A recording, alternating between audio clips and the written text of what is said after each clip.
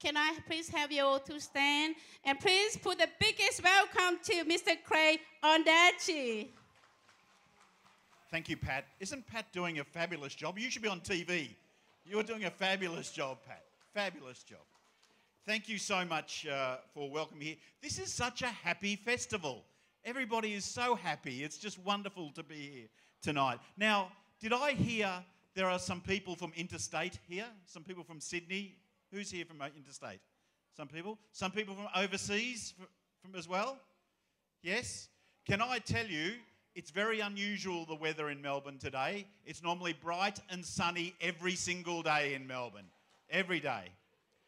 And the reason I say that, because in Victoria, our Hmong community brings us brightness and sunshine and happiness every single day in Victoria. Every day.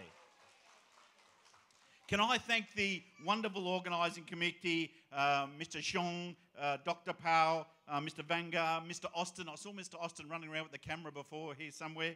And of course, Pat, for the wonderful job that she's doing. Can we thank all those volunteers who put this festival together? What a great job they have done.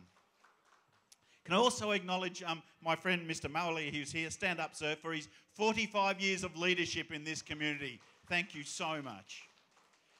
To Dr. Sundram from the Victorian Multicultural Commissioner, to my parliamentary colleague Bronwyn Halfpenny, to the Deputy Mayor Naomi Kurt. Naomi, we see each other so many, it's getting ridiculous. To the representatives of the various communities here from Vietnam, from Laos, from Thai, from Nepal, and the Hmong communities, welcome to what is a wonderful, wonderful festival. I can't believe next year is 45 years of celebration. We're going to have a bigger party next year. Much bigger party next year. So, Bronwyn, I say to you and the Victorian government, let's cough up a bit more money for the community next year and make it a very big celebration. Now, the Hmong community are so well known for their participation in so many community events over many, many years. In Cultural Diversity Week, in the Premier's Gala Dinner, in multicultural festivals, the Hmong community are everywhere, and they're such an important part of multicultural Victoria, and we're so grateful for the mix that you bring and the cultural mix that you bring. I'm particularly proud of you that you've got the young people involved.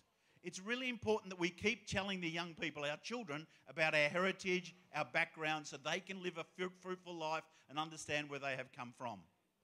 So well done for educating the younger children as well. I love multicultural Victoria. I think it's the best part of our state. I'm of a Sri Lankan background, and my beautiful wife is of an Italian background. So every day at home we celebrate multicultural Victoria. And as you can tell by my very thin athletic body here, that I get to enjoy spaghetti and curry as well. So I'm very, very lucky. Thank you for inviting me here tonight. Congratulations on all you are doing to make Victoria a better place. God bless you. Have a wonderful night.